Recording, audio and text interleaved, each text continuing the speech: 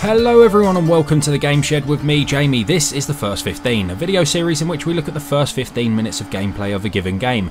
And here's today's given game. It's a game with more names than I know what to do with. This is essentially V-Rally 2. Now I'm playing today on the Sega Dreamcast, and even on this platform this game has two names. So it's known in Europe as V-Rally 2 Expert Edition, but you can see in the bottom left hand corner it says Test Drive V-Rally. Same game, different name. On the PlayStation 2 in Europe it's called V-Rally 2 Championship Edition, and in North America on the PlayStation this game is known as Need for Speed V-Rally 2. So yes, one game, four names. This is V-Rally 2, and this is part of my sub-series within the First 15 where I just look at rally games, and I'm very excited about this one. So I'm playing today on a Dreamcast using an S-video cable to capture as best as I am able to. So let's press start. So we've got 1 player, 2 player, 3 player, 4 players, which match up with the 4 onboard ports for controllers on the Sega Dreamcast. And there's our game options: display, audio, memory cards, game scores, game progression. So let's back out. Let's go 1 player start, and we're going to play 15 minutes as per the title of this. You can see here I've actually played this for 25 minutes. Today I've only played this for about 2 minutes just to see that it was all running smoothly. The other 22 minutes have taken place about 4 years ago, so don't worry, you will see me crash, no doubt. Right, so let's select this driver and let's pick a car. Not like that. Okay, I see. Right, let's back out. Let's create a new driver then. Let's go J-A-M-I-E-T.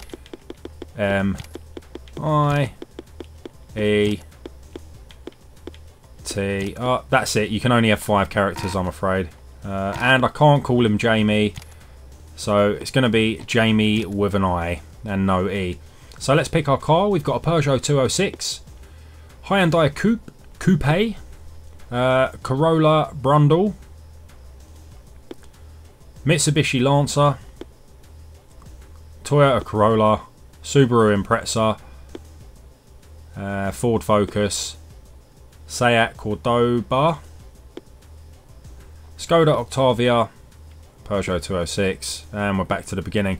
I'm going to pick the Toyota Corolla Brundle.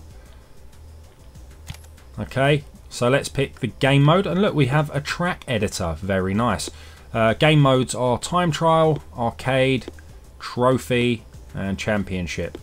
1 car on track, 1 champ available. 4 cars on track in trophy mode, 1 trophy available. Arcade, 4 cars on track, 2 levels available, or time trial, 1 car on track. So we're gonna go to championship. Look at that Evo. Don't you look gorgeous? Right, so European World Experts, but European's the only one which is lit up here, so we will partake in the European Championship. As you can see, it's quite long. England 2 stages, Portugal 2, Spain, Italy, Finland, Corsica, French Alps and Sweden, all with 2 levels. Okay, European Championship round 1, England, stage 1 and 2. First level's quite long, so let's see our car settings and customization options. Tyre selection, you can pick Michelin's, tons and tons actually, absolutely tons here. And I can't remember what the first setting was, so this is no good. I'm gonna have to pick intermediate, I think. I shouldn't have changed it. Right, there you go. Gearbox, we got some chassis customization here, so suspension, car height, over and understeer, etc. And we've got brake. So let's back out. driving options, co-pilot, man, woman. Let's have a woman on this one. Gearbox auto, assistance off, steering, sensitivity, medium to low to high. And our controller mapping. Let's have a look at the buttons. There's our steering with the joystick. L and R for brake and accelerate. Handbrake with the X. Camera Y, gear up, gear down. Okay, that all seems fine to me. Let's back out. Back out. And stage times if you want to see what your best times are, etc. So let's start this, and I've got my timer at hand. There's a little Peugeot 206 tearing it up in the English countryside. Right, here we go. So let's start our timer. 3, 2, 1. Now. Go. So we're starting in the third person view. Got wow. Okay. Handling is very light. The controller doesn't lend itself to easy steering here. Wow. Okay, I like the crowd. The analog control, it's very high, the stick on the controller, and it kind of makes it difficult. Oh look, she's like Italian. So let's change camera angle. There's a further, I could definitely run one of them over. There's a further third person, even further one, so there's 3 stages of third person view. Full screen cam, bonnet cam. I'm liking this. I've got to say, it looks nice. The sound effects are nice. The steering is very nice, although the controller, I really hate this controller, always have done. I love the crowd there. Oh shit. Oh my word. And look at this. We have driver cam. Oh. Over we go. This is feeling lovely. I've got a rumble pack in my controller as well. It's really nice overall. I think I might be preferring this to V-Rally 3 that I played in this series. Wow. I'm not really handling this car very well. The handling feels slightly slidey. Pace notes are well read. It's just this controller is bugging the living shit out of me. No annoying music, which is good, because we have had a couple of games that try and churn out the banging dance tracks in your ear rolls as you're racing, which actually puts me off. I haven't touched the handbrake yet, which is the X button. So let's give it a little tap here. Not too bad. So you can see in the top right hand corner by the looks of things, it's indicating where I've damaged my car. My gears are fucked, my steering's fucked, my suspension's, basically my entire car is fucked. Wow, there's the finish. Let's change up my camera angle. Oh, and he's put it in the ditch.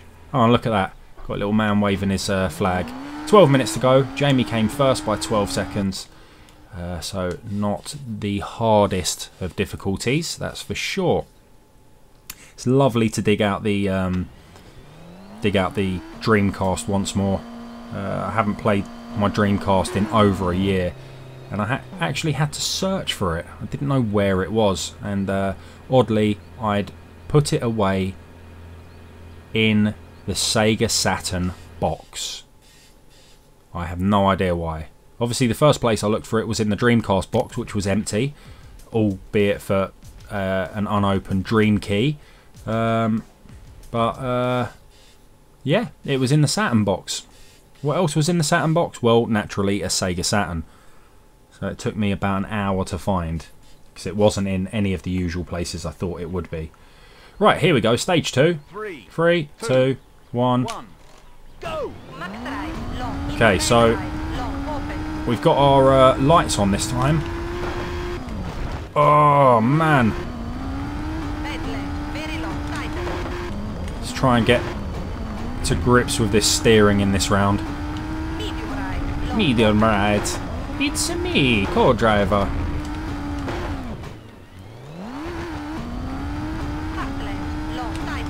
I like the heads-up display. I like that you can see all of the relevant bits and pieces. 18% of the stage done, for example. You've got your miles per hour down on the bottom right, what gear you're in, your speedo. Oh shit.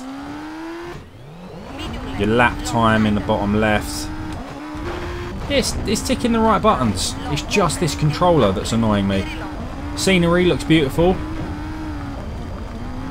I'm liking the sounds. I'm sold by this game. I haven't played it on any other format, just on the Dreamcast. I have got another Dreamcast game in this rally series coming up, which will be Sega Rally 2, which I've never been a fan of. But the last time I played it, I hadn't... Oh shit, pay attention boy.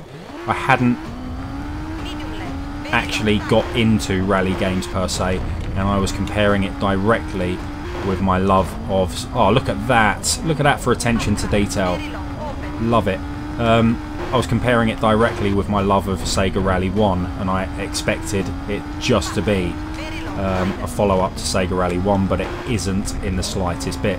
So I am very intrigued as to how I will find Sega Rally 2 after all these years. Cannot wait. Go on, clear off or I'll run you down. Right, let's change up again. It gets very murky all of a sudden in the cockpit cam. But I'm liking the detail for a console of this generation. I'm very, very much liking the fact that it's got all of these camera angle options. How much are we through? 80%. My car has taken... Oh, fucking hell. It's very murky, this level. My car has taken an absolute beating. My damage meter at the top right is screaming at me. I can just see it flashing out of my peripheral vision. Nice track design. Wow.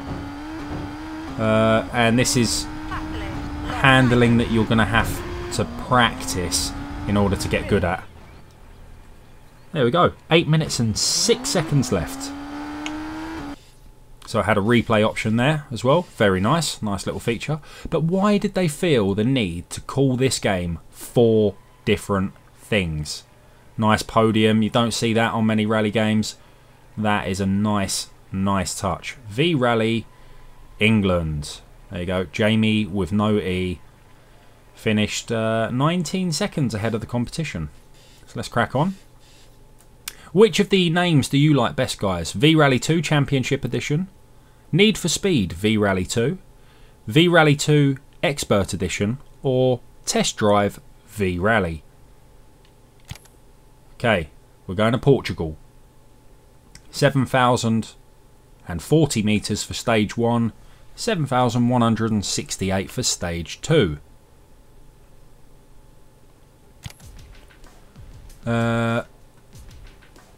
Let's just crack on and do this. Let's do this, bad mother. Look at that Subaru. Geezer face. In fact, the crowd on the right hand side of the picture were facing the wrong way. Don't know what they were looking at. Maybe something going on in the bush. 3, 2, 1. Go! Fast right. Very nice touch that they added a female co-driver. I don't know how many female co-drivers there are out there in the rally world. Any of you rally experts will have to fill me in. And let me know if you've played this as well. Any of the 4 editions of this anyway. Maybe you played it on the PlayStation 2 and not on the Dreamcast. Oh, photographer, you see that? That was nice. So round the corner, it just lit up. I like that. I'm going to have to get one of those VGA boxes to output in nice high def.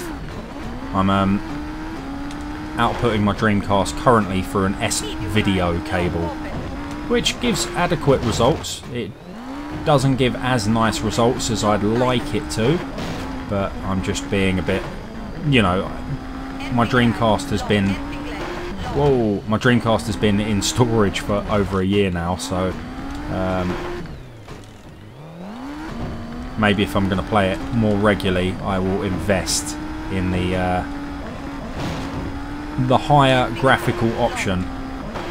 Oh, come on, man. No, no, no, no, no, no, no, no, no. This camera angle's doing nothing for me. It's a shame. I don't really like the third person camera angle in these racing games, but I feel that in this it's a bit easier, or at least without any practice it feels a hell of a lot more natural. Oh, this is a lot less shit than many of the rally games in this series. I very much like it. Yeah, it gets a thumbs up from Jamie. Got 4 minutes or so left, 4 minutes and 40 left. We should be able to squeeze in another race. Helicopter action there, kill some crowds, that's fine. Hairpin left. Still not quite getting the balance of the brake and accelerator exactly right just yet. Takes a while for the brake to actually kick in by the feel of it. But it's nice and slidey, nice amounts of drift, but not overkill on the drift. The rumbling is quite nice. As nice as can be, I suppose. No overkill on the rumble. So this actually came out in 1999. It was also released on PC as well as the PlayStation and the Dreamcast. I said PlayStation 2 earlier. I believe this only came out on PlayStation 1. So I do apologise for my ignorance. Right, here we go. 3 minutes and 21 seconds to go. My car is pretty fucked, so let's just press start to repair as best as possible. And let's get round 2 done. See if we can squeeze it in 3 minutes. I don't think I will. Look, they're looking in the wrong way. I don't know that I'll be able to do it, but I shall try. Here we go. 3, 2, 1. Go! Off he goes. Going to be really generous. I like the way you, oh my god, you sink into the floor. Nice touch. It's obviously very muddy. I was going to say I'm going to be very liberal with my pressing of the brake in this, but having already flipped my car twice, that tactic doesn't appear to be working. Oh no, not a third time. Come on, man. Really punishing me, this game, for being dog shit. See, I had my hand jammed on the brake there. It didn't appear to be doing much. Hello, goats. Nice that goats and humans alike have come to watch me fail at this level. Oh, through a little tunnel. Squeeze. Nice. Like it. No, no, not again. Fucking hell. If I had time for another game, I'd probably loosen up the steering a bit, make it a little bit less tight. It's not overly tight. I just like it to respond a bit quicker. So I'd probably have a little dabble. It doesn't feel ideal to me. And it appears that all the right options are there in order to... Fucking hell! It just doesn't brake. It does not stop when you press the brake. Yeah, my car is pretty fucked. Let's be heavy on the brake and on the handbrake. Still not really doing too much there.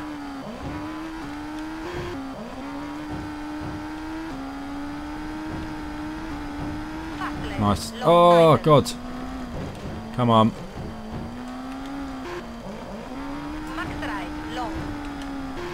My car is actually fully struggling. No. Brakes are fucked. That is what it is in this level. My brakes are actually fully fucked. My fault for being such a dick driver. 30 seconds to go.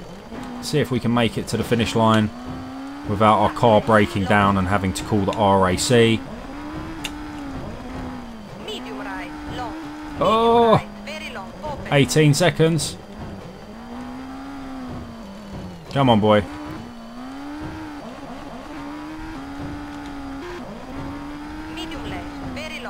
Yeah, 5, 4, 2, 1. Haven't made it. There's the alarm. That is, oh my god, such spongy ground. Let's just accelerate our way through. Come on. And we'll dismiss that. Hand back on the gas. Oh god, and there's the finish line. Boom. I do like the camera flashes, I've got to say. Right, so there you go. That is the first 15 minutes of V-Rally 2 Expert Edition, or Test Drive V-Rally, or V-Rally 2 Championship Edition, or, well, Need for Speed V-Rally 2, or just V-Rally 2, if you can't be bothered to remember which version yours is called. Quite enjoyable, very frustrating last event there for me, stage 2 of Portugal, but very nicely put together little package. Do let me know what you think in the comment section. As always, guys, remember it's your comments that are keeping me interested in this series, and remember to mash that thumbs up button, and until the next video, I'll see you later.